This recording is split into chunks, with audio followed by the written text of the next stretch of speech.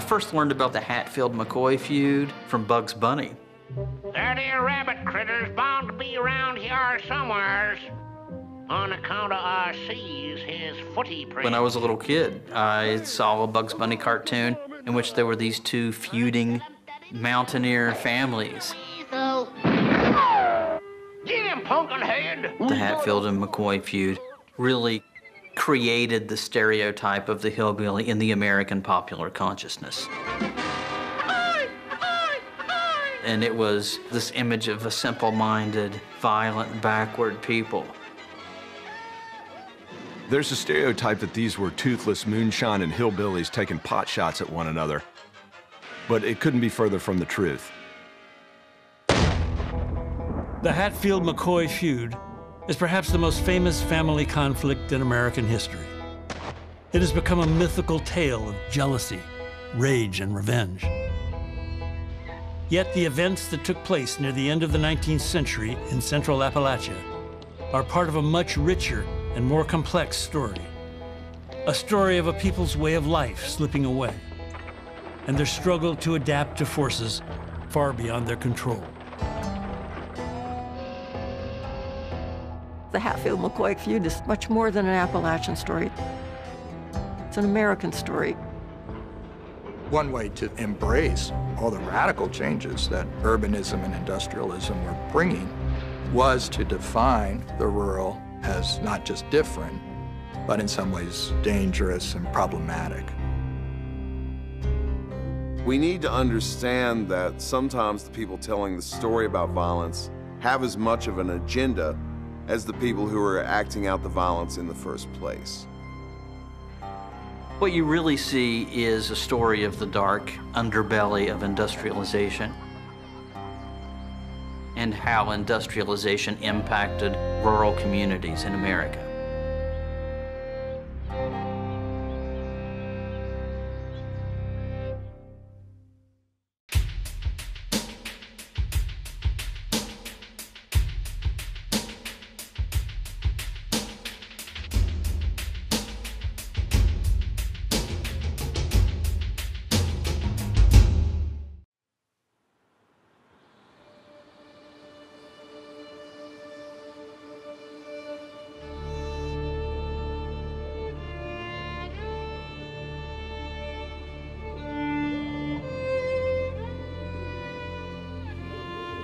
The Tug Fork Valley, deep in the mountains of central Appalachia, was the edge of the American frontier in the early 1800s.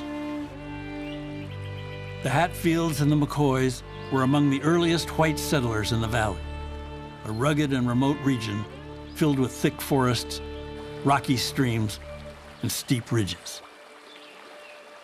The Hatfields and the McCoys were absolutely identical to thousands of other families and extended families that lived in the mountains at the same time.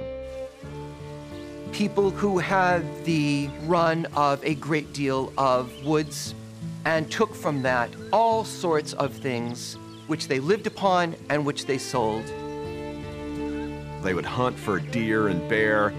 They kept hogs, and they would let their hogs go out in the woods to forage before they would take them in the fall and slaughter them. And that's what would keep them living through the winter. They wanted that opportunity to succeed in life, and that's what they found in the mountains. The Tug Fork formed the border between the states of Kentucky and Virginia. The Hatfields, McCoys, and other families settled in the Tug Valley on both sides of the shallow waterway, a tributary of the Big Sandy River that fed into the Ohio. Anderson Hatfield was born in 1839 on the Virginia side of the Tug. One of 11 children, Hatfield was known as a fierce hunter. He reportedly killed a mountain lion as a boy and was said to have been given the name Devil Anse at an early age. Randolph McCoy, also called Randall, grew up in a family of 13 children, living a hard-scrabble life on a farm neighboring the Hatfields. More than a decade older than Anderson Hatfield, McCoy later moved with his wife and family across the Tug to Kentucky. The Tug Valley region was a tight-knit community. Family was always important. You take care of your family first, but you also take care of your neighbors. The citizens of that valley, they were intermarried. The Hatfields and McCoys were intermarried. They worked together, they did business together. There was a lot of harmony and strength in this valley.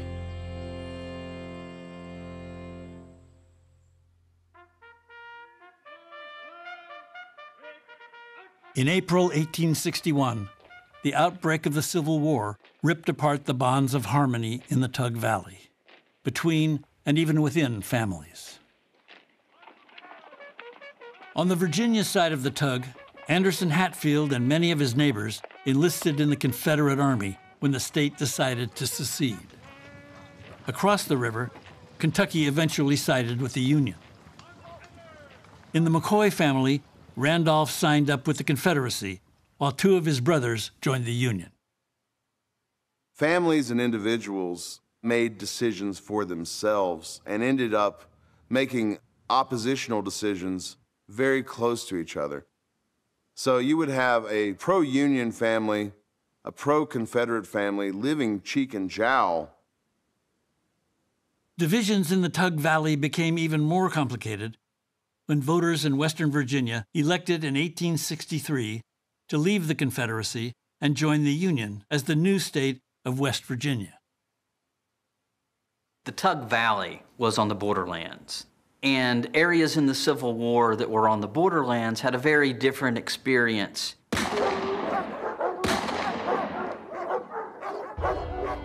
It became a battleground. Guerrilla fighters from both sides went back and forth, looting, killing livestock, burning down homes, in large part terrorizing the local population.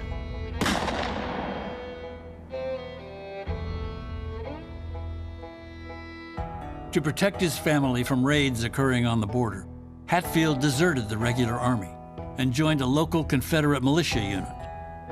He soon earned a reputation for fearlessness.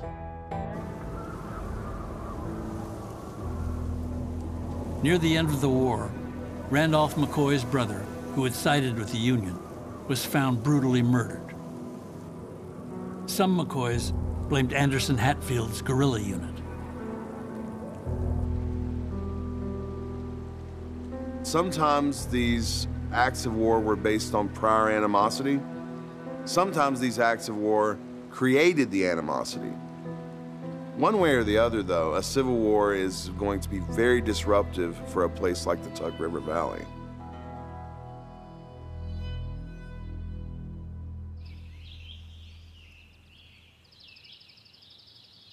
After the fighting ended, as Anderson Hatfield settled into family life with his wife and two sons, he started cutting down trees along Grapevine Creek on the West Virginia side of the Tug. When Anderson Hatfield de Valence came home from the Civil War, he was still living on his father's land. His father had quite a few sons, but for some reason, the only son he didn't leave any land to was his son Anderson. This is one reason that de Valence had to think about making a go of life on his own. And he said, all right, I'm going to start a timber company. De Valence was not unique in the sense that he saw profitability in the trees around him. There were many locals who wanted to profit from the industrialization boom that was taking place in the decades after the Civil War.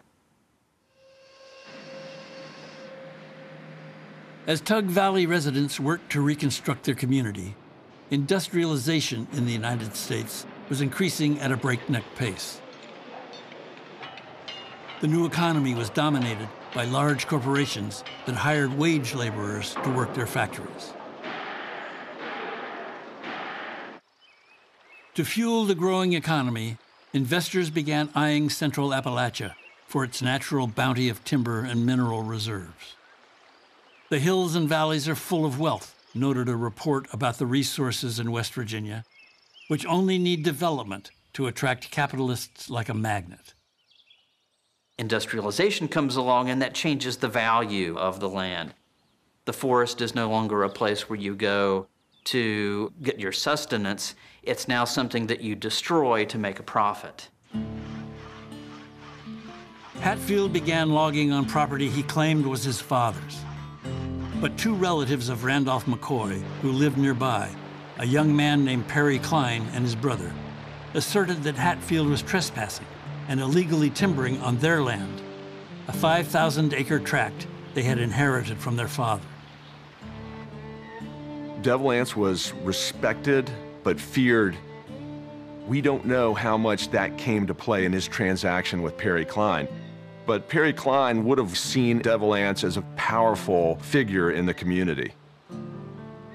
Devil Anse Hatfield probably considered himself having earned a certain amount of authority just having been in the war. And it's naturally going to be premised on his ability to use violence. Despite the protests of the Klein brothers, Hatfield refused to leave.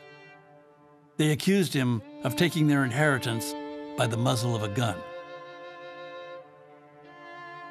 Perry Klein eventually signed over part of the family property to Devil Anse.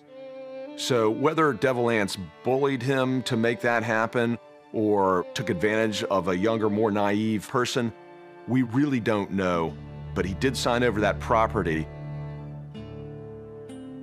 Klein soon left the Tug Valley, but he never forgot the loss of his land to Anderson Hatfield.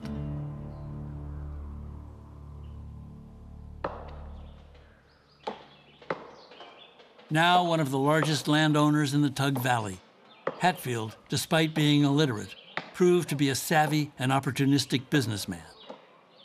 He borrowed money from local merchants using his new land as security, purchased equipment on credit, and hired relatives and neighbors to man his timber crew. His workers floated logs down the Tug Fork to the Big Sandy and on to the Ohio River, where sawmills churned out the lumber that was building America. Devil Anse was extremely ambitious and understood how things were changing. I could see how someone like Devil Anse could become an entrepreneur and, in fact, a small-scale capitalist. Devil Anse Hatfield is what one might call a job creator in the 1870s. There's a lot of young men who are coming from farms that had gotten busted recently, either during the war or because of the recent recession, and they're becoming wage earners under Devil Anse Hatfield. He is creating himself as a sort of fictive father figure, a kind of patriarch. And it ends up being a relatively extensive familial network, one that's based as much on economic relationships as it is on kinship.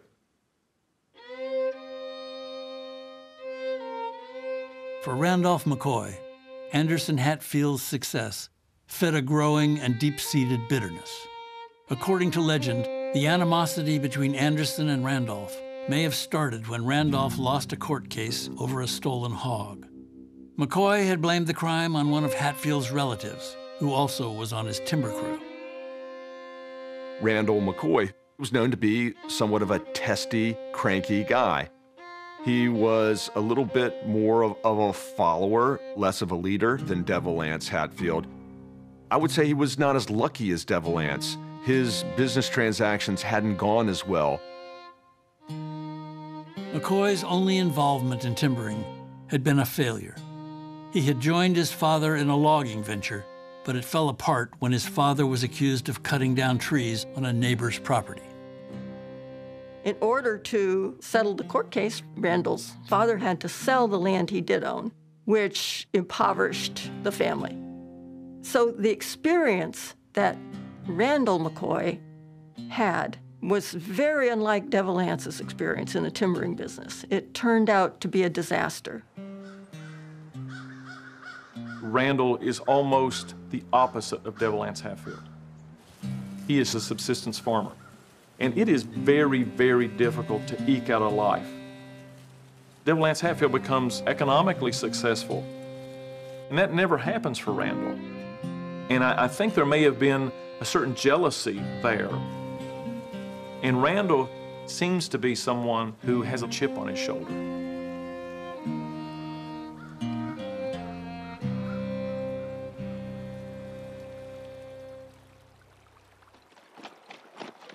The prospect of developing Appalachia's natural resources took a dramatic turn in 1881 when a Philadelphia industrialist journeyed to a remote region of central Appalachia along the Virginia and southern West Virginia border. Frederick Kimball, the vice president of the newly created Norfolk and Western Railroad, had heard about a massive 13-foot-thick coal seam in the area and wanted to inspect it for himself. When Kimball saw the exposed outcropping, he knew immediately that this was the future of the Norfolk and Western. The Northeast and the Midwest have been building a steel industry that is powered by coal. And eventually, Pennsylvania's and Ohio's and Indiana's coal aren't going to be enough for that. So capitalists start to show up in places like the interior of eastern Kentucky and southern West Virginia. The Norfolk and Western was formed by taking over a railroad that ran from the port city of Norfolk, Virginia, to the western part of the state. Kimball convinced the railroad's board to build a spur into the vast, rich coal fields that ran through much of southern West Virginia. The railway, Kimball announced, would be prepared for heavy mineral traffic. It's difficult to over-exaggerate the impact of the railroad. In a place like the Tug River Valley, you aren't going to be able to extract enormous amount of resources from the area without the railroad. So if you're going to get to the coal, if you're going to get to big chunks of timber, you have to have a railroad to go in that region in order to get the materials out. Norfolk and Western crews began to lay down tracks before the end of the year. In some of the more sparsely populated parts of Appalachia, like the Tug River Valley, you're going to see industry showing up very quickly in a place that had previously been predominantly agricultural. This is going to completely change Appalachia.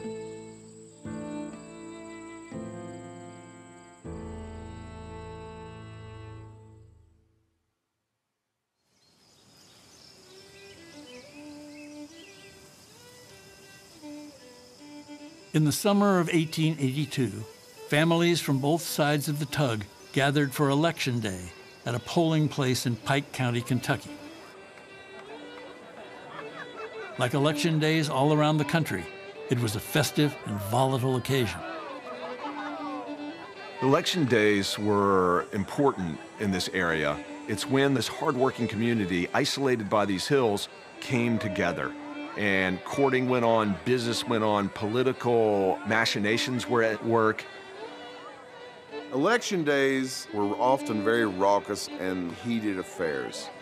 This is when there were a lot of young men gathering close together, and there was a lot of alcohol fueling whatever tensions were there previously. Strife and ambition were high on that Pike County election day, a resident recalled. Late in the afternoon, a squabble over a small debt broke out between a distant relation of Anderson Hatfield and Randolph McCoy's son, Tolbert. Tolbert McCoy was an angry young man because of his prospects for the future. Unlike De Valance's crew, who were now doing well and getting land, he wasn't. He was a tenant farmer. There was relatively little tillable land to begin with, and as they had large families, there was less land available. And so what was initially plenty to be, perfectly content on was increasingly being pinched as time went on. You have this younger generation who's extremely frustrated. They were being restricted from the things that they thought they should be able to have. They didn't understand the economic forces behind it. They're going to be worse off than their parents, and they know it. Tolbert McCoy had also had a recent confrontation with Anderson Hatfield that would lead to devastating consequences. Tolbert and several of his brothers had arrested Hatfield's eldest son on a concealed weapons charge and were taking him to a jail in Kentucky when Hatfield and a gang of armed men intervened. Nobody is killed, but one of the stories is that De Valance made Tolbert get down on his knees and cursed him and humiliated him. If you're seen as being weak, especially as a man, that's the worst thing you can be in this culture.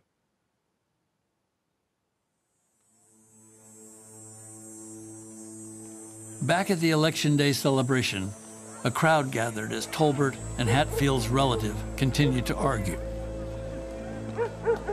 Then, another Hatfield intervened. Ellison Hatfield was bigger and stronger than Tolbert.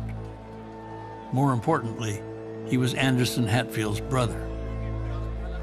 Here you have Tolbert staring down De Valence's brother, with everybody circled up there watching to see what's going to happen. And because of the family enmity, this took on a larger life. Tolbert McCoy saw in Ellison Hatfield all the things that he would like to be. Ellison had land. Ellison was an extremely respected member of the community. Put that together with Tolbert's humiliation by De Valence not too long before, and you can see that rage emerging in a very deadly way. After being confronted by Ellison Hatfield, Tolbert McCoy attacked him with a knife. Though unarmed, Hatfield fought back. Two of Tolbert's brothers joined in, stabbing Ellison 27 times. Then, as he picked up a rock to hit Tolbert in the head, one of the McCoy brothers shot Ellison in the back, severely wounding him. The McCoy brothers were quickly apprehended, and 2 Kentucky constables were assigned to take them to the jail in the county seat of Pikeville the next morning. Although De Valence wasn't there that day, he was soon informed. The problem for him was that this had happened on the Kentucky side of the river. And if the McCoy boys were taken to Pikeville for trial, which was not even considered part of the Tug Valley, and it was the Kentucky side, I think De Valence felt that they probably would not be found guilty. Hatfield organized an armed posse and started in pursuit. De Valence had his own band of 20-plus men that worked the timber around his home place, and that became a militia pretty quickly. Loyalty was everything to the mountain folks, and they prided themselves on that. De Valence's timber crew came to be seen as his family. The fact that they came to his support so quickly and without question tells us a lot about what they thought of him. The posse seized the 3 McCoys, brought them to West Virginia, and locked them up in an abandoned schoolhouse. Hatfield warned his captives that if Ellison died, so would they.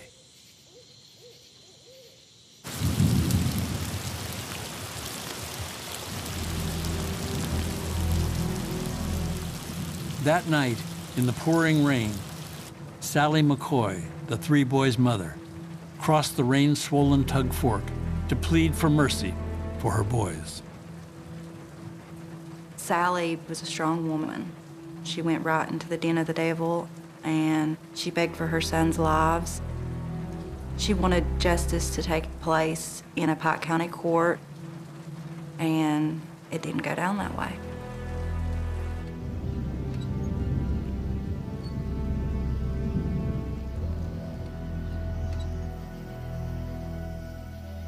Ellison died 2 days later. Under the cover of darkness, Hatfield and his posse marched the McCoy brothers to the Kentucky side of the river.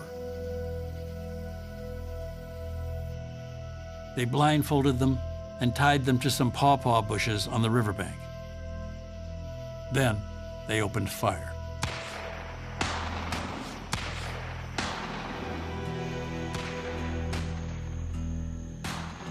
You could hear the shots ring throughout the mountains.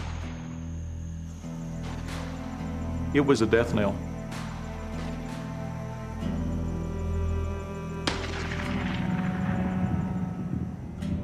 We found my 3 brothers tied together, remembered McCoy's eldest son. My little brother was on his knees. The top of his head shot off.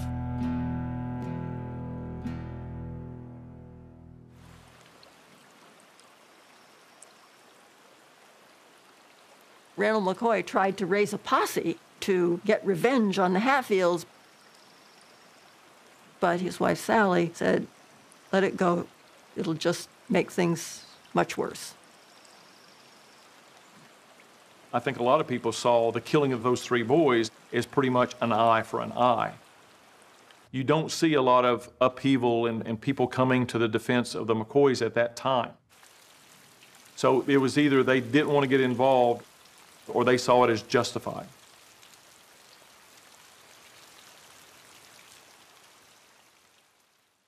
In one of the first news reports of the Hatfield-McCoy conflict, the New York Times described a bloody affray in Pike County as a part of a list of other crimes from around the nation.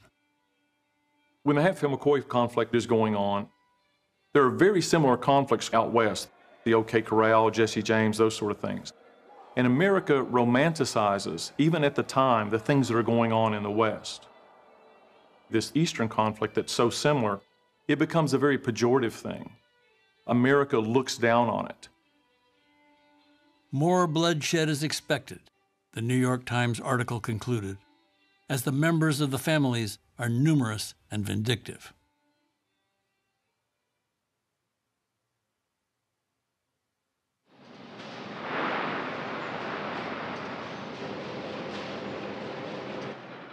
Economic growth is not something that serves the needs or the interests of everybody, but it's presented to us in a universal way. It's about greater consumption. It's about turning nature into wealth. It's about a notion of progress that comes from the spread of capitalism.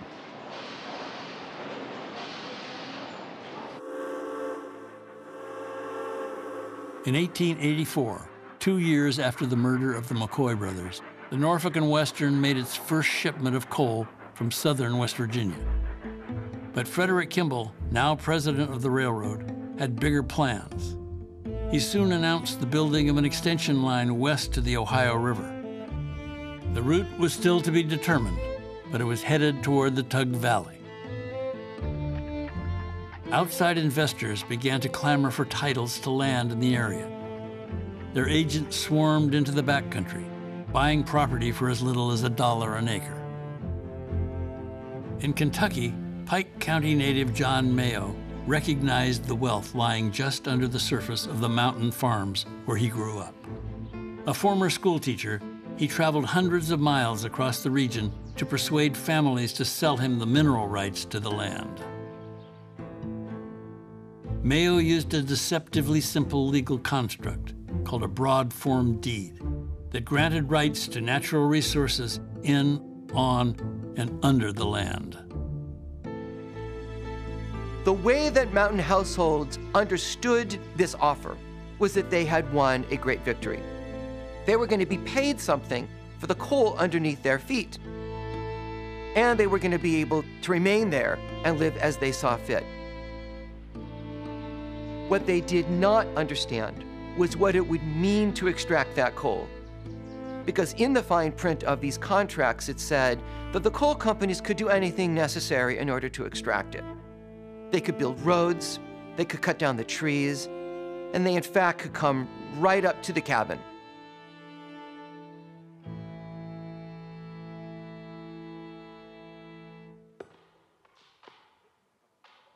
Land prices in the Tug Valley soared in anticipation of the railroad, and large corporations began vying for property. The increased competition undercut Hatfield's timber business. The merchants in Logan County, who had been so willing to fund Devilance's timbering operations when it benefited them, now began to see it as a problem as they were trying to attract larger companies from outside the area. So they took him to court to collect what Devilance owed them. And it really bit into Devilance's business. As Hatfield faced increased financial pressure, an old nemesis sought to take advantage of his situation. It had been nearly 15 years since Perry Klein lost his land to Anderson Hatfield. Klein had moved out of the Tug Valley to Pikeville, where he started several businesses and served as deputy sheriff before becoming an attorney. Klein, who had been a member of the Kentucky State Legislature, was now part of the inner circle of Pike County's local elite. Perry Klein is what one might call a middleman. He knows the terrain, he knows who can be convinced, he knows who cannot be, and he's the one who seems to have a certain sense of what's going to happen in the near future. Someone like Klein must have had a hunch that the most likely place for the Norfolk and Western to run its line was along the Tug Fork in West Virginia, the very land that Hatfield had taken from him a decade before. But Klein had more than just land issues with Hatfield. His sister had married Randolph McCoy's brother, the Union soldier believed to have been killed by Hatfield's guerrilla group. And Klein had become close to the McCoy family. Randall McCoy turns to Perry Klein, who has political clout and the capability to get the wheels of justice turning. Now Perry Klein is going to become the leader in the confrontation with the Hatfields.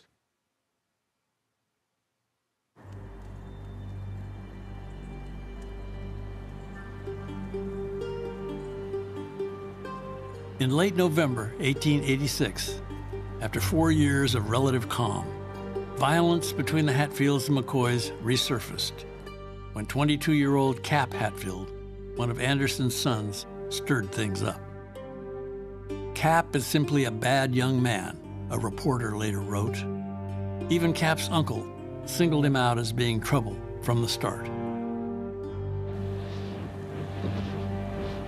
After a violent altercation, Cap allegedly shot and killed Randolph McCoy's nephew as he was attempting to escape to Kentucky by swimming across the Tug Fork.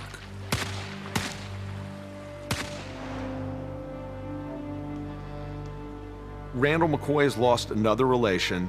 He turns to Perry Klein, and Klein is looking for an opportunity to get revenge.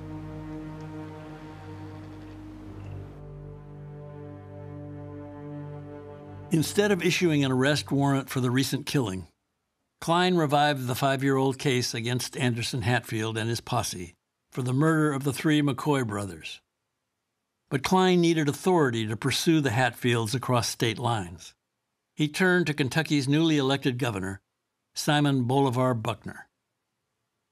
Not long before Buckner's election, a geological survey had identified an enormous amount of coal in eastern Kentucky. This mountainous and remote region, which largely had been ignored by state politicians, was now seen as vitally important. Simon Buckner sees a future that's going to be based on steel and coal and steam power. And the story he's trying to tell is that eastern Kentucky is a place that is primitive and in need of help. And the best way of bringing about that help is bringing a more vigorous capitalist industrial economy to the area. That's Buckner's main goal. Within days of Buckner's inauguration, Klein met with the governor. He pressed him to actively prosecute the case against the Hatfields and to increase the reward for their capture to $500 each.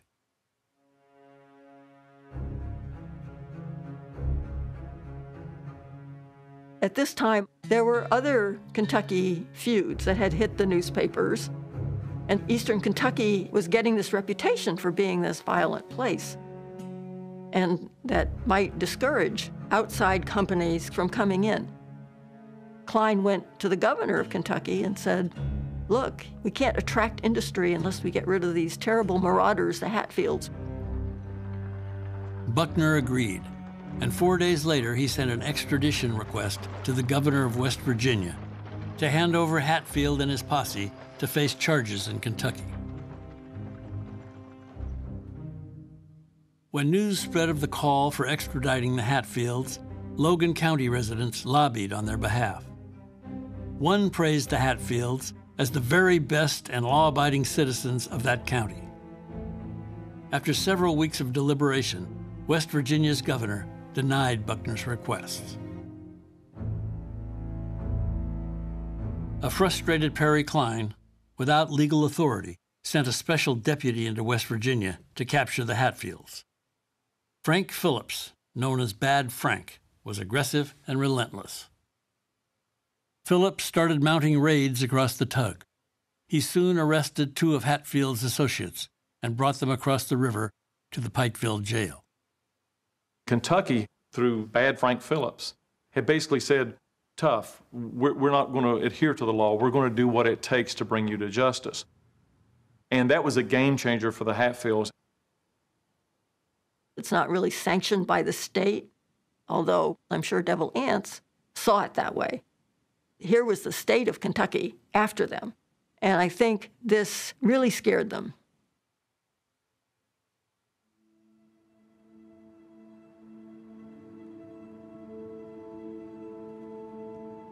On the night of New Year's Day, 1888, a nearly full moon illuminated the fresh snow, blanketing the ridges and hollows of the Tug Fork Valley.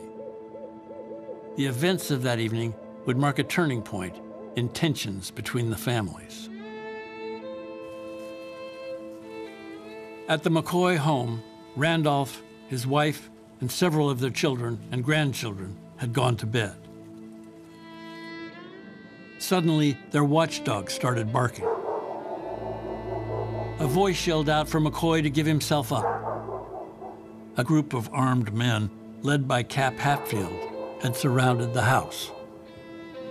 It's Devil Anse's sons and some of his more aggressive crew members who get together.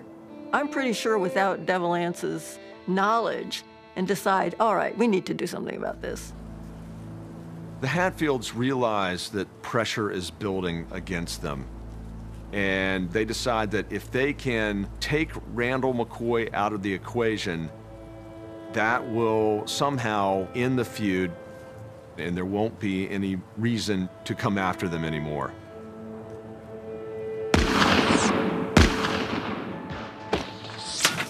Gunshots ripped into the cabin. Randolph started firing back.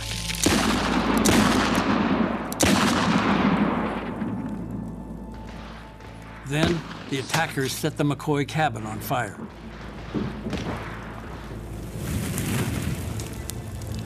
Randolph's son and daughter were shot down as they ran to escape the flames.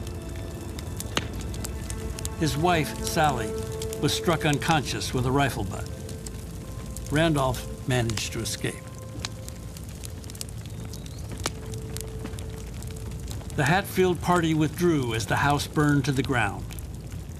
"We have made a bad job of it," one said. "There will be trouble over this."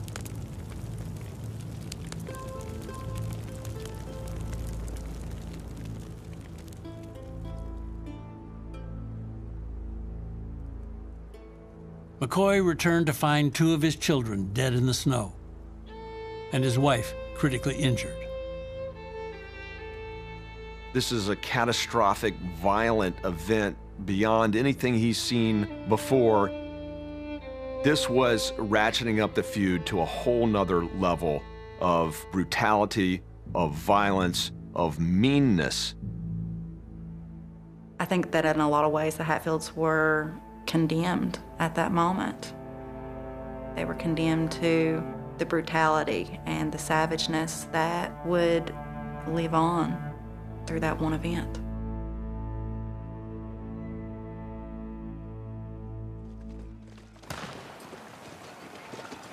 Over the next few weeks, Frank Phillips conducted over a half-dozen more raids into West Virginia. He killed one of Hatfield's most trusted allies and captured 6 more men on the wanted list.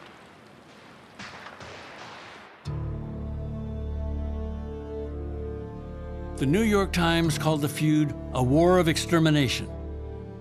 The governors of West Virginia and Kentucky, stirred up by the press frenzy, put their state militias on high alert. Anderson Hatfield, in addition to worrying about the safety of his family, was fighting for his financial survival. He owed hundreds of dollars, payable immediately, on old debt cases that had been rushed to trial. Devil Anse was really forced into selling his land, which he did for very little, especially compared to what it would become in just a few years when the railroad came through and the coal mines came in, which is really what Perry Klein and his allies in Pikeville had been hoping for all along. Just 4 weeks after the New Year's Day raid, Hatfield sold his lands by the Tug River to a coal agent who also agreed to pay off his debts. Like many of his neighbors, Hatfield had lost his land to outside capitalists. It seemed to symbolize a conflict between folks trying to preserve local autonomy and power and control versus the power of the state and the power of the modernizers and the industrialists to come in and take control. The big capitalists destroy the little ones. And I think this is what was happening to Devil Anse.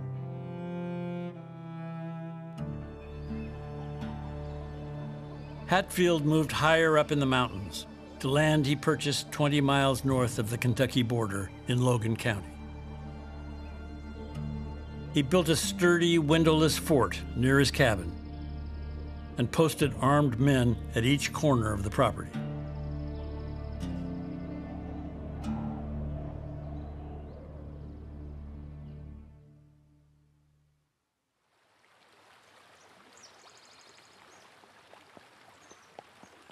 In the late summer of 1888, 6 months after selling his land, Hatfield received word that a reporter from New York City wanted to interview him. For journalist T.C. Crawford of the New York World, an audience with the infamous feudist would be a major scoop. No one had seen or described Anse Hatfield, his fort, and his guard of armed men, Crawford noted. They were the talk and terror of the country. Crawford is practically the first Northeastern reporter to get firsthand knowledge of what's going on in the Tug River Valley. The story he ends up telling is as much fancy as it is fact. And that's not necessarily because he was a bad reporter. T.C. Crawford is typical of a journalist working in what's going to very soon be called yellow journalism. The important thing wasn't so much to get the facts right as it was to tell an elaborate, entertaining story. The first of 3 articles appeared on Sunday, October 7th, 1888. I have been away in Murderland for nearly 10 days, Crawford wrote. No one would believe that there is in this country such a barbarous, uncivilized, and wholly savage region. The series continued for 3 consecutive Sundays, reaching hundreds of thousands of readers. The Cincinnati Enquirer picked it up and took the story national, calling Hatfield the Outlaw King and giving him equal billing with Jack the Ripper. The Hatfield-McCoy feud was a media sensation. Every day people would pick up the newspaper wanting to read about what was going on in this little part of America. It is a story of violence. And it's a story of retribution, but also I think it's a story of passion. I think people can identify with that. Crawford soon published the series in An American Vendetta, the first book to tell the tale of the Hatfield-McCoy feud. I think the politics of the word feud are quite important. It reinforces the notions of violence, of a certain irrationality. Oftentimes these feuds get framed as having no real reason to exist other than a sort of innate violence and temperament of the people. It was a disaster for mountain people to be turned into this kind of lurid, violent literature in which there was no social content whatsoever or attention paid to their motives. They became two-dimensional and entirely the victims of the journalists and the perceptions of the readers, which was that these people were savages, that they were living in the past, backward, incapable of historical progress. It's a sort of propaganda in a way. It's a justification for what's about to happen because of capitalists who are making their way into the interior of eastern Kentucky and southern West Virginia. It's not necessarily a conspiracy between the newspapers and the railroads and the coal companies, but there is a symbiotic relationship between the press and big business. And the story that people like Crawford are trying to tell is that these are people who need to be fixed. This country is wonderfully rich, Crawford proclaimed to the world, and needs only a railroad to come up through it to drive out this outlaw class.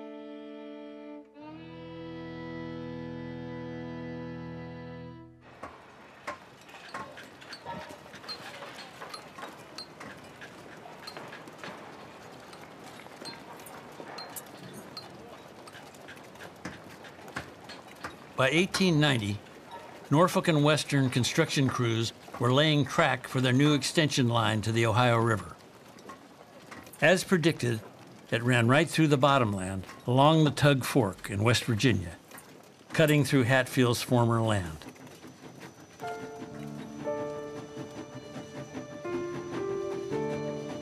Soon, massive timbering operations would turn the mountains into an alien landscape. And company-owned coal camps would spread along the creek bottoms and hillsides where there once had been farms. Notices in a local paper warned people not to trespass on recently acquired lands, including over 1,300 acres on the Tug River, purchased from Anderson Hatfield.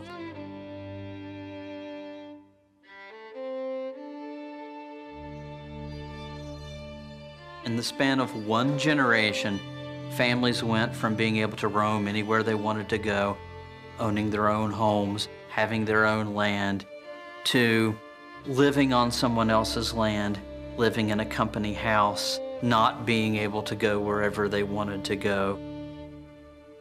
It's not just that industrialization and the way in which they took the land stripped people of their way of life. It also, in some ways, stripped them of their identity. It's a complete loss of control over your own destiny.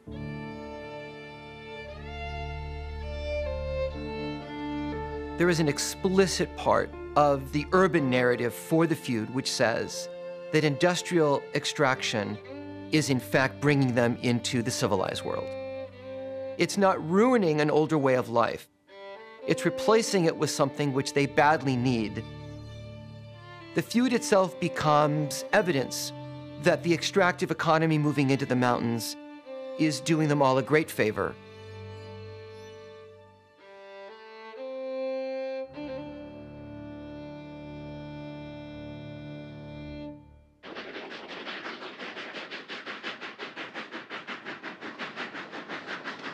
As industry invaded the Tug Valley, Hatfields, McCoys, and other mountain families either found ways to adapt to the new economic and social order or chose to move out of Appalachia altogether, seeking factory jobs in cities or opportunities out west.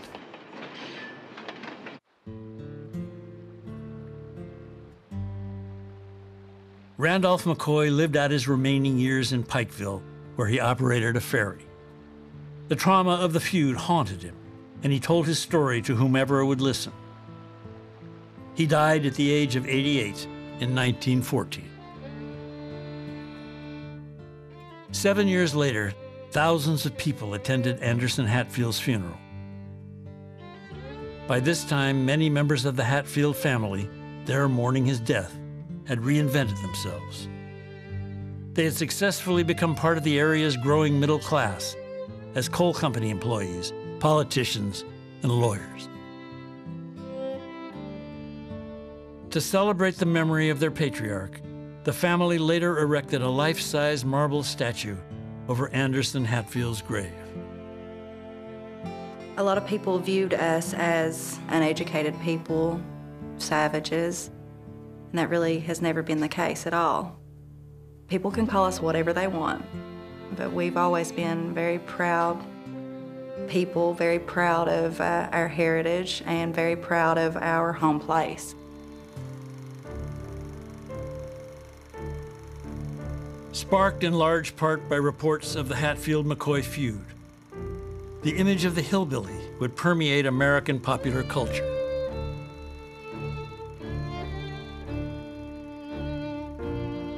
The Hatfield and McCoy feud created the idea of this violent, backward, inbred type of culture that supposedly existed in this isolated pocket of America.